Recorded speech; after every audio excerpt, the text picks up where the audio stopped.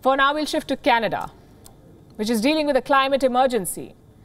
Canada has been forced to deploy its Air Force to conduct rescue operations in British Columbia. That's because the province is dealing with unprecedented floods. 2 days of torrential rain have submerged large parts of British Columbia underwater. The city of Vancouver is the worst hit. It has been cut off from the rest of the country. More than 18,000 people have been displaced. 9,000 homes are without power. Canada is calling it a once-in-a-500-year event.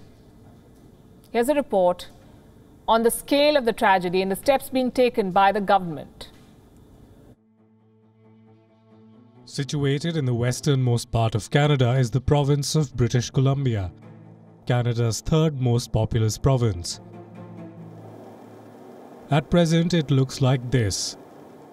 Large swaths of British Columbia are completely submerged underwater. Rivers have turned into raging torrents. Mudslides have become a frequent sight. Highways have collapsed.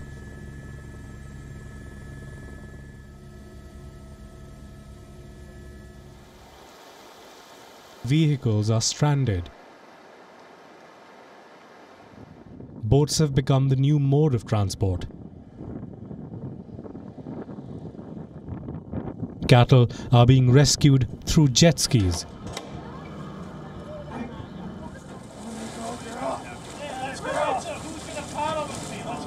"9,000 homes are without power, and 18,000 people have been displaced."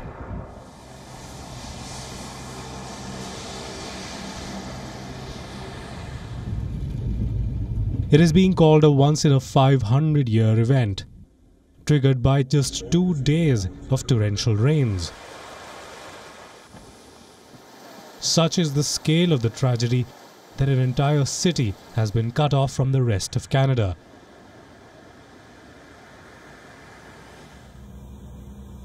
Vancouver. Mudslides have blocked all routes to Vancouver. Roads are inundated, bridges have been washed out, railway lines are lying non-operational, and all highways have been forced to shut down. The local authorities have declared a state of emergency.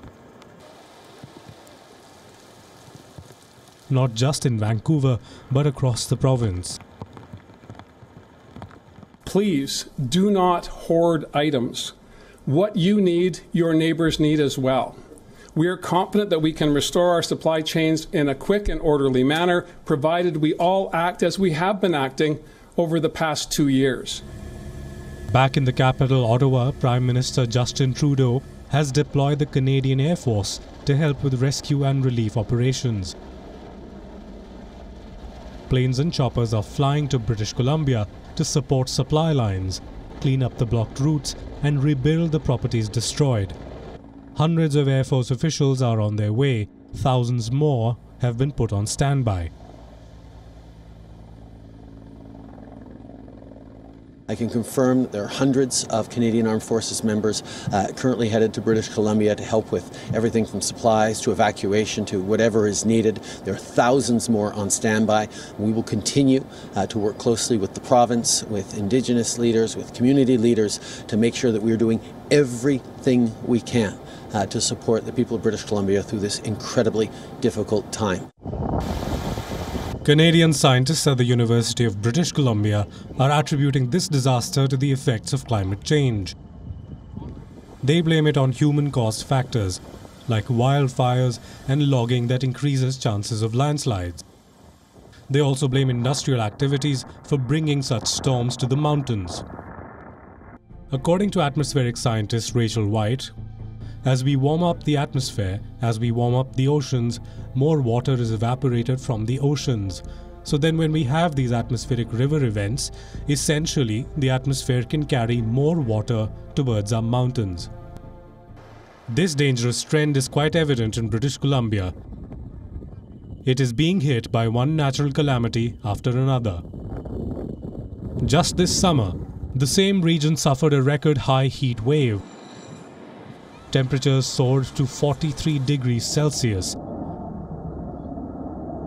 As the heat broke records, more than 500 people died. Now British Columbia is reeling under floods. It is difficult to assess the cost of this tragedy right now, but observers say it could go on to be the most expensive natural disaster in Canadian history. Bureau Report, WION, World is One. WION is now available in your country. Download the app now and get all the news on the move.